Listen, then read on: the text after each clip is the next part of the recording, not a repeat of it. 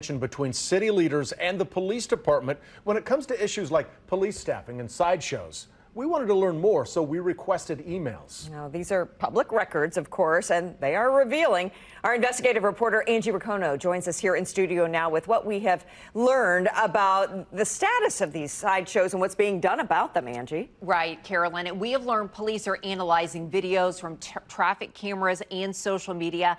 And now police plan to send citations actually out in the mail. Sideshows have been a very visible problem for police and the city, and we've reported on it. The emails reveal some other things, that police are concerned about disciplinary action and criminal liability if they intervene. One captain writes about the lack of jail space to the city manager. To be completely transparent, bad actors are fully aware and exploit both the presence of constraints upon police and the absence of a reliable incarceration mechanism. Emails question police officers picking up private shifts for private security and second jobs when there are open shifts for the police department.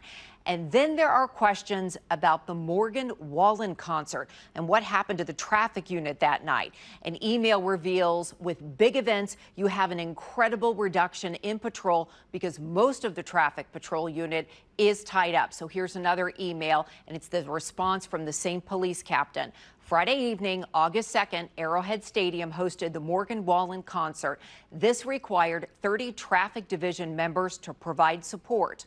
Events at Arrowhead routinely require the entire traffic division, but for the 10% exception for allowed time off. Now, City Manager Brian Platt forwarded that information to Mayor Quinton Lucas, calling the situation, quote, enraging. We have reviewed hundreds of emails, and our full report is online right now. Angie Racono, KCTV5 News. Brad? All right.